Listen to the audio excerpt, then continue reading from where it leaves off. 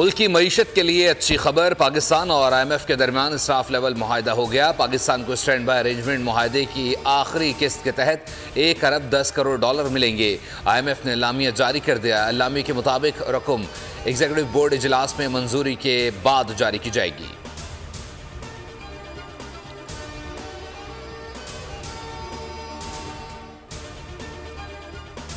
IMF का पाकिस्तान से फिर डू मोर का मुतालबा, टैक्स बुनियाद वसी करने और पब्लिक फाइनेंस मजबूत करने जैसे इक़दाम पर इसरार। एलामिया में कहा, नादार तबके के तहफ़्फ़ुज़ के लिए आला तरजीही तरक्की और समाजी इमदाद के अखराजात पर तवज्जो दी जाए। बिजली की तरसील और तकसीम के निज़ाम में बेहतरी, बिजली चोरी रोकने के हवाले से मौसर कोशिशें शुरू करना होंगी। उम्मीद है हुकूमत बिजली निर्खों में बर वक्त एडजस्टमेंट करेगी। गैस रेट के फैसले बर वक्त करने का यकीन दिला दिया गया।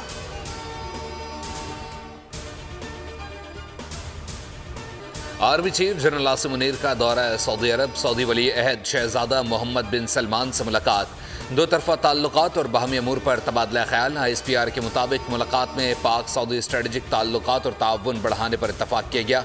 सऊदी वली अहद का कहना था, पाकिस्तान और सऊदी अरब के तारीखी बरादराना और मजबूत ताल्लुकात हैं, मुस्तकबिल में भी पाकिस्तान के साथ खड़े रहेंगे। सिपह सलार का सऊदी क़यादत से इजहार तशक्कुर।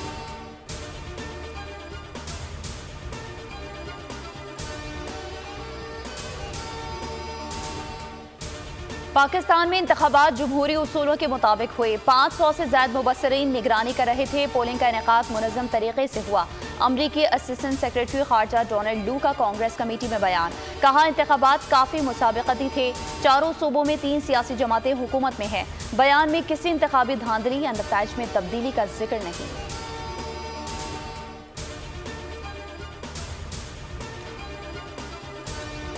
रूस और पाकिस्तान में इंतखाबात के मवाजने के सवाल पर अमरीकी महकमा खारजा के नायब तर्जुमान का सख्त रद्द-ए-अमल। वेदांत पटेल ने कहा, दोनों जमहूरी अमल का मवाजना करने पर इशू उठाऊंगा। पाकिस्तान का मीडिया कदरे मजबूत है जो इख्तलाफी ख्यालात और आरा के लिए खुला है। ये वो फैसले हैं जो इन ममालिक की आवाम को करने चाहिए। रूस में इख्तलाफी आवाज़ों को दबाने का वाज़े रिकॉर्ड मौजूद है।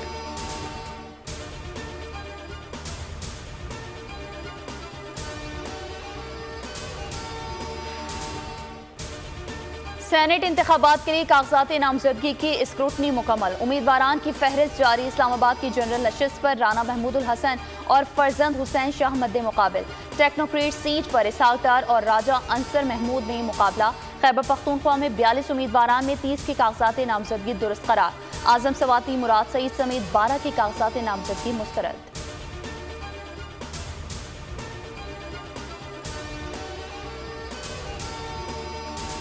9 मई को मुल्जिमान ने अपने लीडर की गिरफ्तारी पर साजिश के तहत हसास इदारों पर हमले किए। साने 9 मई केस में तफ्तीशी अफसर के सुप्रीम कोर्ट में दलाइल। पंजाब हुकूमत के वकील का कहना था, मुल्जिमान ने ISI कैंप पर हमला किया। जस्टिस जमाल मंदोखेल ने मुकालमा किया, सबको बंद कर देना तो मसले का हल नहीं। हुकूमत और रियासत माँ बाप की अहमियत रखते हैं। बच्चों को माँ बाप 2 थप्पड़ मार भी दें तो बाद में मना लेते हैं। अदालत ने न्यू टाउन थाने के मुकदमे में 5 मुल्जिमान की जमानत मंजूर कर ली।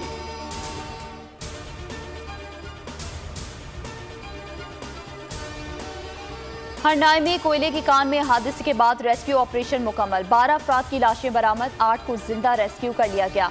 PDMA के मुताबिक जरदालू में कान में धमाके से 20 कारकुन फंस गए थे। रेस्क्यू किए गए कारकुनों की हालत खतरे से बाहर है।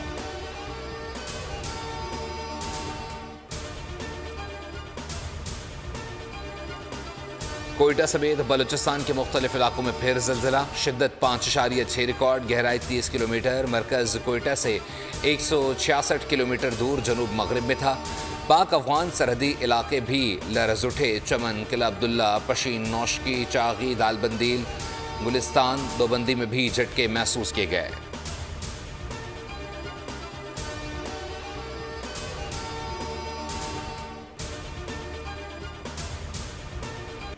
कंदकोट में मुगवियों की तलाश के लिए पुलिस और रेंजर्स का ऑपरेशन। मुकाबले में 1 डाकू मारा गया, 1 जख्मी। डाकू के मुताबिक ठिकानों को आग लगा दी गई। स्कूल टीचर अल्लाह रखियों के कत्ल का मुकदमा 2 रोज बाद 7 डाकू के खिलाफ दर्ज।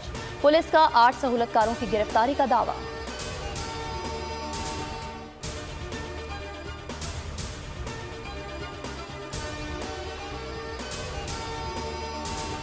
सरगोदा में बासर मुलजिमान का घरेलू मुलाजिम मियाँ बीवी पर तशद्दुद, 30,000 चोरी का इल्ज़ाम लगाकर 60 साला सफिया और 59 साला अहमद को बुरी तरह मारा पीटा। खातून के चेहरे और बाजों पर जख्म, खाबंद के दांत टूट गए। खातून के मुताबिक 2 माह से तनख्वाह नहीं मिली, इसरार पर चोरी का इल्ज़ाम लगा दिया। थाना कैंट पुलिस ने मुकदमा दर्ज कर लिया।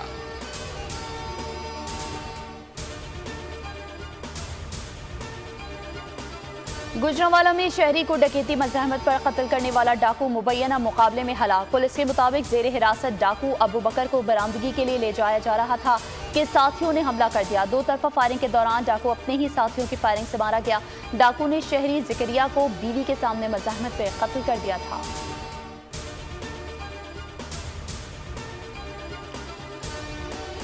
गज़ा पर इजरायली बर्बरियत जारी, 24 घंटे मजीद 95 फ़लस्तीनी शहीद, 142 जख्मी। सहूनी फौज का अल-शिफा अस्पताल का घेराव, हमास के 50 अरकान शहीद। 80 को गिरफ्तार करने का दावा। अल नसीरात कैंप पर हमले में 5 अफराद शहीद। जनूबी गज़ा में ख़वातीन और बच्चों समेत 14 शहादतें।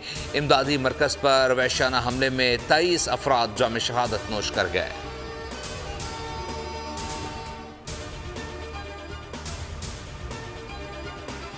नेतन्याहू फ़लस्तीन में अमन कोशिशें सबोताज करने के दर पे। कतर में अमन मोसाद के कतरी और मिस्री हुकाम से मुज़ाकरात, जंग बंदी और गैर कमालियों की रिहाई पर तबादला ख्याल। इसराइली वज़ीर आज़म ने रफ़ा में ज़मीनी कार्रवाई ज़रूरी करार दे दिया। अमरीकी सदर बाइडन से गुफ्तगू में बोले, ज़मीनी ऑपरेशन के सिवा कोई रास्ता नहीं।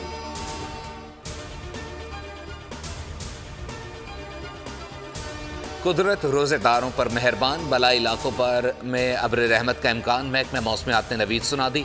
बारिश बरसाने वाले एक और स्पेल की एंट्री, 3 रोज़ तक पानी बरसेगा। खैबर पख्तूनख्वा, गिलगित बल्दिस्तान, आज़ाद कश्मीर में पारा गिरने की तवक्को। कराची में आज शाम से समंदरी हवाओं की बहाली। कल से शदीद गर्मी की लहर के दम तोड़ने की पेशगोई।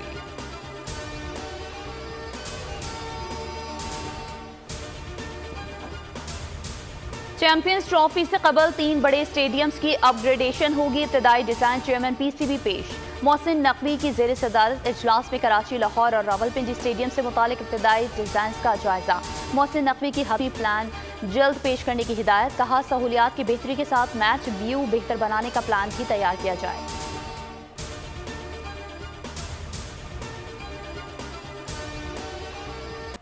दुख हो तो छिपा दें, खुशियाँ बांटें, किसी की मुस्कुराहट की वजह बनना आपकी फतह है। दुनिया इसी अज़्म के साथ आज खुशी का दिन मना रही है। दिन मनाने का मकसद लोगों को खुशी के नफ्सियाती और दिमागी सेहत पर फ़वाइद से आगाह करना है। मारूफ नॉवल निगार, अफसाना निगार और सहाफ़ी शौकत सिद्दीकी का आज 101वां यौम पैदाइश। शौकत सिद्दीकी ने नॉवल खुदा की बस्ती से आलमी शोहरत पाई, मुतादिद अवार्ड से नवाजा गया। अफसानवी मजमुआत में 3रा आदमी, अंधेरा और अंधेरा, रातों का शहर और कीमियागर शामिल। कुमेगा, जांगलोस और 4 दीवारी नाकाबिल फरामोश नॉवलों में शामिल।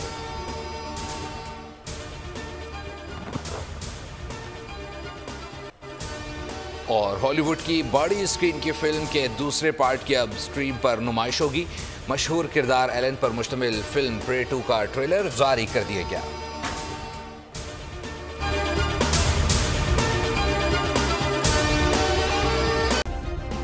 सब्सक्राइब करें और बेल दबाएं ताकि कोई खबर रह न जाए।